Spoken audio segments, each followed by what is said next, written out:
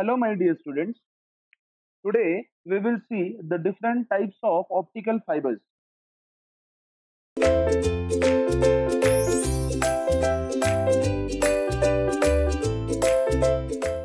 Basically, optical fibers are classified according to the different types of modes, or we can say different types of modes of propagation. Then, according to the material that is used for the manufacturing, and then we have another one that is on the basis of its working. So now see here, optical fibers are basically divided in two types. The first one is single mode fiber. In short, we called it as a SMF. And the second one is multi-mode fiber, that is MMF. Now see, what is meant by single mode and multi-mode? See, in the single mode fiber, it only supports only one mode of propagation. Now see, what is meant by mode of propagation? Mode of propagation basically it tells us about in how many ways we are transferring the data. So one mode of propagation or single mode of propagation, that means we are transferring the data in only one way, and in multi-mode we use different types of ways or more than a single way. That is the main basic meaning of mode of propagation. Now another one is what? In single fiber mode, the core diameter is much smaller, or it is the smaller one. But in a case of multi-mode fiber, we use core diameter as bigger one as compared to the single mode fiber. So these are the two types of optical fibers. Again, we divide these two types according to their applications, like step index fiber, and the second one is graded index fiber. Step index fiber, in short form, we called it as a SI, and for graded index fiber, we called it as a GRIN. So these are the two short forms we use for two types of these optical fibers. Now see what is meant by step index and what is meant by graded index. See, in step index fiber, the refractive index of core medium, it is a constant. The refractive index of core is what? It is constant. But in case of graded index, the refractive index of core is varying. It is what? Varying. That means the value of Ri is not constant over the all the cross section of core. We'll see later on that how it changes. Again, the second difference is what? See, step index fiber, it is mainly used for data transmission over the long distances, and the graded one is used for shorter distances. And the third important point is what? In step index fiber, the attenuation rate is high as compared to the graded index fiber. In graded index fiber, the attenuation is very low. Now see, what is meant by attenuation? See, attenuation means the loss of data. Like whenever we transmit the signals in the form of light waves, there is a actually there is a loss of some data. That loss in data, that term we called it as a attenuation. That is what? That is attenuation. So attenuation will tell us exactly how much of data is been lost during the transmission. How much data has been lost during the transmission. Again, one more thing. In single mode fiber, normally or usually step index fiber or this particular technique is used, and in multi-mode fiber we use both step index as well as graded index fiber, or these two types. So we will see in detail how step index and graded index differ from each other and how they help in optical data transmission. Now see what is step index fiber. As I said, it is the simplest type of optical fiber.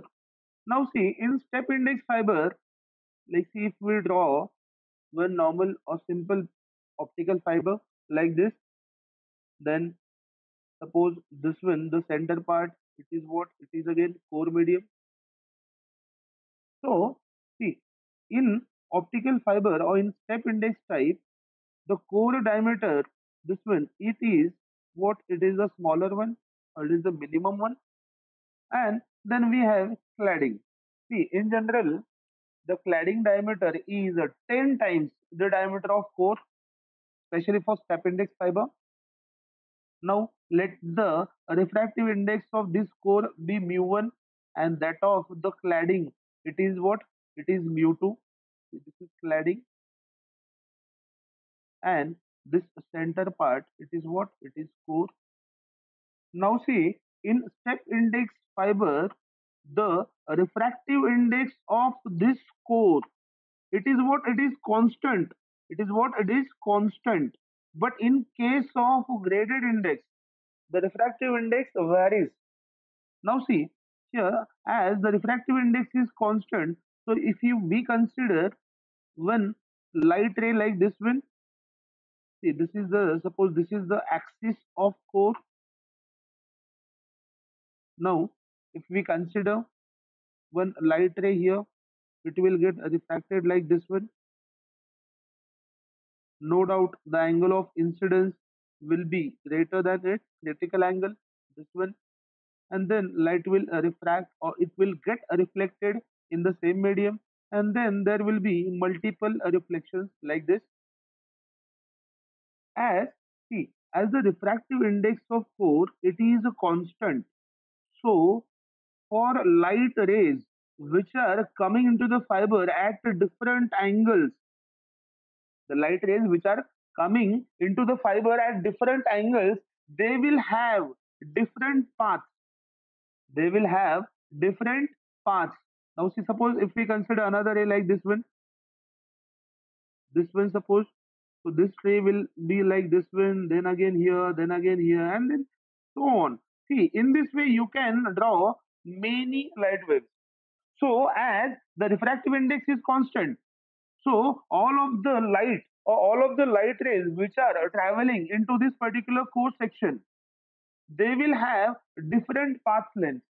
They will have different path length. And as we know that as there is a difference in path, so all the rays will take different timings to reach from the starting section at the or up to the end section. So the time taken by light waves in step index fiber, it will be different. So what will happen as the time taken by the light, that time is different. So all of the light rays will not reach at the end point at the same time. So this will create distortion. This will create distortion in the signal. See, this problem, it is overcome in graded index fiber. So this is what? This is step index fiber. Now see, if we draw the refractive index profile of step index fiber, see how we can do that. See, as we know that this value of mu1, that is the refractive index of core, it is what? It has to be greater than the refractive index of cladding. See, now if we draw, so this is the horizontal axis, and suppose this one will give you the value of refractive index. So this is Ri. As we know that the refractive index of core, it will be maximum. So here I'll draw, suppose this is the section or the refractive index value for core. See this one, it is core. As we see that this straight line, it indicates that the value of refractive index is a constant for this core. Then for cladding, the value will be little bit lower on, or like this one. See, this is the refractive index profile for cladding. This blue line is for cladding and the red one is for core. You can see there, this is cladding. This is what? This is cladding. So this is the refractive index profile. Here I can mark these 2 points. See, this point, this will be mu2, and this point, this will be mu1. And no doubt mu1 is greater than mu2. Mu1 is greater than mu2. So this is what? This is the refractive index profile. So see, now we can sum up the things for step index fiber. The first thing is what? In step index fiber, the core has a small diameter. The diameter of core is what? It is the smallest one. Then second one is Again, there is a one more concept we will see in detail it later on. That concept is numerical aperture. So, in step index fiber, it offers low numerical aperture. Then the third point we can say, as I said, in step index fiber, the signal loss is more. So that is higher attenuation, higher what? Attenuation.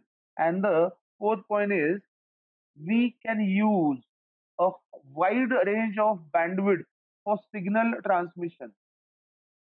We can use higher bandwidth for data transmission.